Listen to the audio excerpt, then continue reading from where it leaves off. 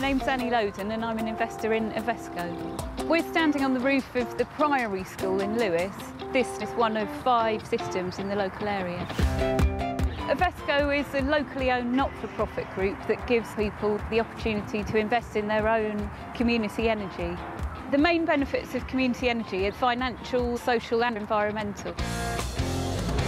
It is spreading the message. We've got a great big array of panels. Reducing our need to buy in energy. It gives us a sense of pride. That it's evidence that we can do something. It's community energy.